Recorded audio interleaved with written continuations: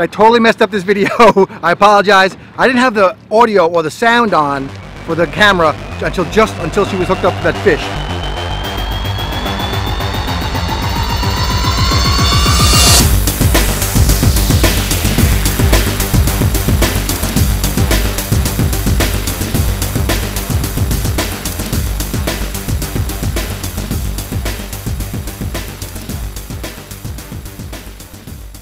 Oh my gosh, guys, we did it, we did it. We got a fish in the boat and we got a big cobia in the boat too.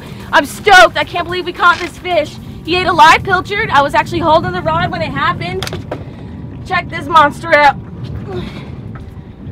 Slob cobia. Look at the spines on his dorsal fin here, up here. They're really dangerous when they come in the boat. They go crazy. So you make sure you stay far away from him, but he's very tired. I fought him for a while. And this is definitely a keeper. They have to be 33 inches total length. So, nice fish. We had about four, like I said, we had like 4 or 5 big bull sharks come in, and I just started drifting back to pilchard. And sure enough, hooked up on a cobia. And just stoked we landed him. That's awesome. Yes! See how these spines, you can't see the spines right now, but when he's angry, all these spines come up. Super, super dangerous. You get spined by one of these bad boys, you're gonna be hurting. Alright, measuring my fish on the sea-deck ruler. Like I said, they have to be 33 inches to the fork. So you can see this fish is about 40 inches. 40 at the fork. 39. 39 at the fork. So, totally legal cobia. Totally awesome. And I'm just really, really happy this fish decided to stay up on the surface the whole time and not go down where the sharks were. Awesome. Alright, you got the chum over the side? Cool. Yeah, they want those pilchards today.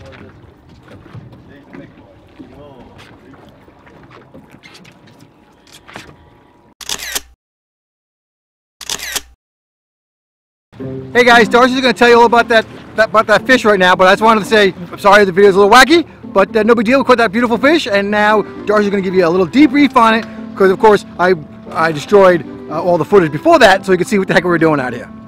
That's what happens out here when you're filming in these kind of conditions. Lots of stuff just happens all at once. So once again, we apologize for that. But yeah, that's my biggest cobia ever. Pretty cool to catch one of those big fish like that. Fought him for a while, but I wanted to tell you exactly what I caught him on and the setup. And starting with the rod here, this is a Hanta rod. This is made by Hanta Rods and Lures. Hanta Hybrid 80S. And then attached to this, we actually, as you guys may have know already, and those of you who don't know, I'm no longer sponsored by Accurate Reels. So because of that, we're just trying out different reels, trying out different things, just seeing what works for us.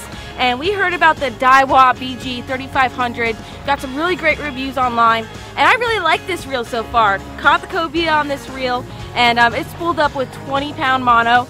And it's just awesome. I really like it. So if you're interested in checking out the Daiwa, it's a really inexpensive reel to check out. I'll have all the links down in the description below for you guys.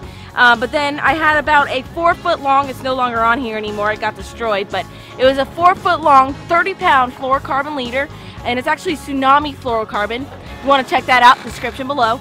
And then it was tied on with a snell knot to a 5/0 Mustad circle hook, and it was a 1-time strong fine wire demon circle hook.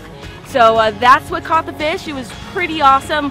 Like I said, we had seen a bull shark. We put out more chum. We already had a chum bag, so we put out a big old chunk of bonita out.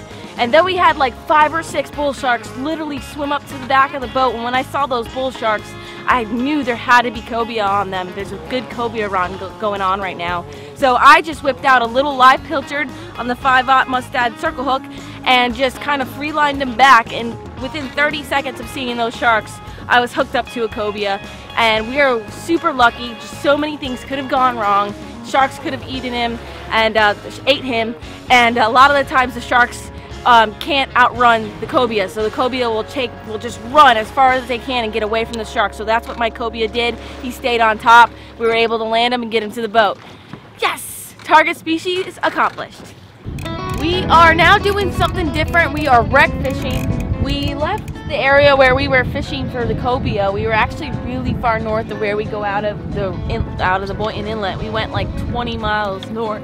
Excuse me. We went like 20 miles north. So I am dropping down a live blue runner to the bottom on a wreck on the Sky Cliff out of Boynton, and it's about 200 feet of water. So we're gonna try to see if we can get a fish on here and catch a big one from the bottom using my new Ocean Max 16. So we're gonna see how this works out, and hopefully we catch a fish. Looks like we have no current in this area that we're fishing, and we're not really marking any fish on our depth finder, so that kind of tells us the fishing is very slow. And I just decided to drop down my mutton rig just to see if I could catch a fish, and sure enough, just caught a remora, and they actually kind of look like a cobia too, like a baby juvenile cobia, but these guys are with the sharks. So this is a big remora who stuck to a big shark and just looked like he was a little hungry. But yeah, so I think that's it for us. We got our target species today, so we're happy about that. There you go, stuck to the boat.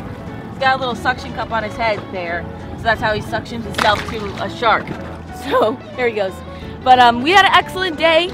We found the fish. We had to run like 30 miles for them, but we're super happy. We got our target species. We heard there's a lot of cobia around. We got a cobia, and we wanted to try and get a bonus fish, but that didn't work out for us. But we tried, and we had an epic day, so I can't complain. So thank you guys so much once again for watching our videos. Really do appreciate it. Make sure you have subscribed to my channel. Please subscribe if you haven't already. And until our next adventure, follow your dream and keep on catching.